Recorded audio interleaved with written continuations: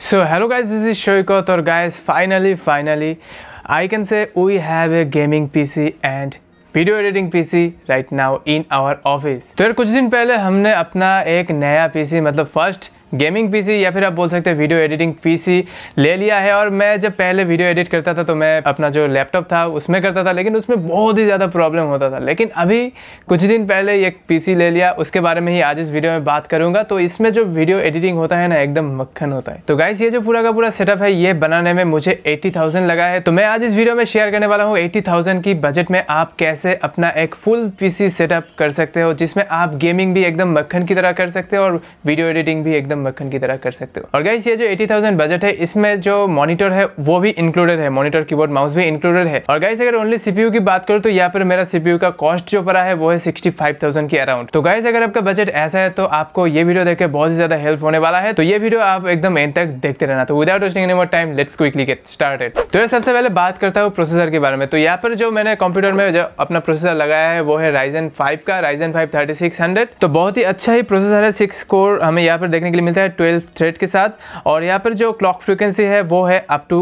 4.2 gigahertz तक। और guys इस प्रोसेसर के साथ जो फैन मिलता है मैंने वही फैन यूज किया, एक्स्ट्रा करके कोई भी फैन नहीं खरीदा। और गाइस इसका जो प्राइसिंग है वो मुझे पड़ा है 18,000 की आसपास में ही। ऑनलाइन और ऑफलाइन में सिर्फ 200-300 रुपए का मतलब डिफरेंस आपको यहाँ पर देखने के लिए मिलेगा। तो गाइस नेक्स्ट अगर मदरबोर्ड की बात करें तो यहाँ पर जो मैंने मदरबोर्ड यूज किया वो है गीगाबाइट का Aorus V450 Pro वाईफाई। तो ये जो मदरबोर्ड है ये ट्रूली हम बोल सकते हैं गेमिंग के लिए ही मदरबोर्ड है। और ये जो मदरबोर्ड ये 3rd जनरेशन Ryzen की प्रोसेसर जो भी है उसको सपोर्ट करता है। कोई भी बायोस अपडेट की जरूरत नहीं है, out of the box he support करता है। और गाइस यहाँ पर आप देख सकते हैं 2 जगह में आपको RGB देखने के लिए मिलता है। तो ये कलर चेंज आप कर सकते हो, सॉफ्टवेयर के माध्यम से भी कर सकते हो या फिर बायोस सेटअप में भी आप कर सकते हो कलर चेंज। तो यहाँ पर जो है हमें 4 रैम स्लॉट देखने के लिए मिलता है, M.2 का भी स्लॉट हमें यहाँ पर देखने के लिए मिलता है और PCI का 3 स्लॉट आपको यहाँ पर देखने के लिए मिलता है।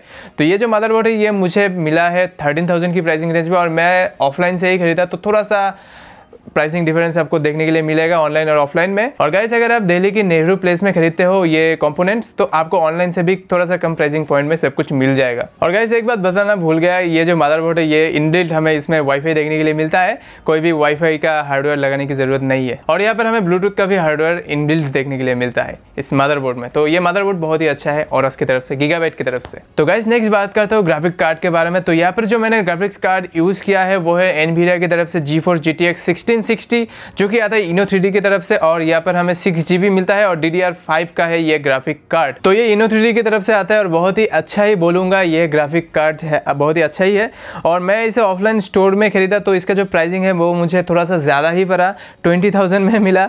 तो मतलब थोड़ा सा नहीं, बहुत ही ज़्यादा प्राइसिंग में मिला। और गाइस अगर आप अमेजोन में देखोगे तो आपको 1660 जो सुपर है कुछ दिन पहले ही लॉन्च हुआ था वो आपको 22,000 के आसपास में मिल जाएगा अमेजोन में। और गाइस अगर आप यही ग्राफिक कार्ड अमेजोन में देखोगे तो आपको लगभग 18,000 की मिल जाएगा ये GTX 1660। तो ओवरऑल गाइस ये जो ग्राफिक कार्ड है ये ओवरऑल अच्छा ही है जो मैंने यूज किया 1660। तो गाइस नेक्स्ट बात करते हैं रैम के बारे में। तो यहाँ पर मैंने 8 GB का 2 स्टिक मैंने यूज किया जो कि आता है Corsair की तरफ से, 3000 मेगाहर्ट्ज का है ये। तो ये जो रैम है ये रैम का प्राइसिंग बहुत ही ज्यादा डाउन हो चुका है, अमेजोन में आपको 2800 करके मिल जाएगा एक रैम। तो गाइस मेरे पीसी में ये 8 GB का 2 ही रैम मैंने लगाया, 16 GB का हुआ। गाइस नेक्स्ट बात करें अगर SSD की तो यहाँ पर मैंने SSD यूज किया, जी हाँ किंगस्टोन का 480 GB का SSD मैंने इसमें यूज किया। तो उसमें जो विंडोज है और बाकी सब जो सॉफ्टवेयर है एडोब की तरफ से वो मैंने इंस्टॉल किया। तो मतलब वो C ड्राइव था और एक्स्ट्रा करके आप हार्ड ड्राइव भी खरीद सकते हो। मैंने जो यूज़ किया वो मेरे पास ऑलरेडी था 500 GB का। और मैं रिकमेंड करूंगा कि आप 1 TB का एक हार्ड ड्राइव ही लगा लो, 3000 की आसपास में आपको मिल जाएगा 1 TB का सीगेट या फिर ओस्टेन डिजिटल का 7200 RPM का आपको यहाँ पर देखने के लिए मिलेगा।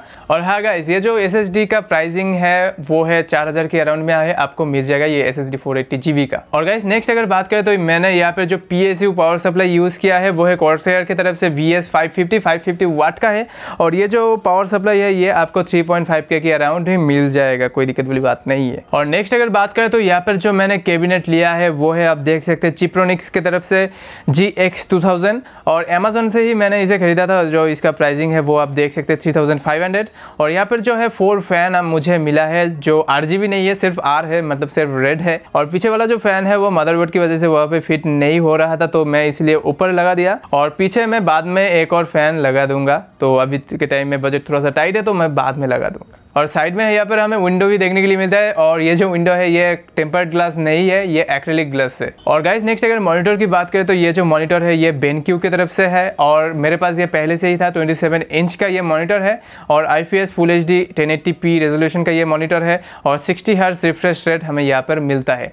और अगर आप ये मॉनिटर खरीदना चाहते हो तो लगभग आपको 13 से लेकर 14,000 की प्राइसिंग रेंज में मिल जाएगा। और इसका जो अच्छा चीज़ जो मुझे लगा है वो है इसमें हमें इनबिल्ट स्पीकर भी देखने के लिए मिलता है। अभी के टाइम में मैंने कोई स्पीकर नहीं खरीदा, तो इससे मेरा काम थोड़ी कम जुगाड़ कम चल जाता है। और गाइस अगर आप सिर्फ गेमिंग करना चाहते हो तो मैं आपको रिकमेंड करूंगा कि मार्केट में बहुत सारे 144 हर्ट्ज का डिस्प्ले मतलब मॉनिटर है, वो आप खरीदना। लेकिन गाइस अगर आप सिर्फ वीडियो एडिटिंग करते हो, कलर एक्यूरेसी आप चाहते हो तो आप ये मॉनिटर भी खरीद सकते हो। और नेक्स्ट अगर बात करें कीबोर्ड और माउस की, तो कीबोर्ड और माउस मैंने अलग से नहीं खरीदा, मेरा पहले से ही था।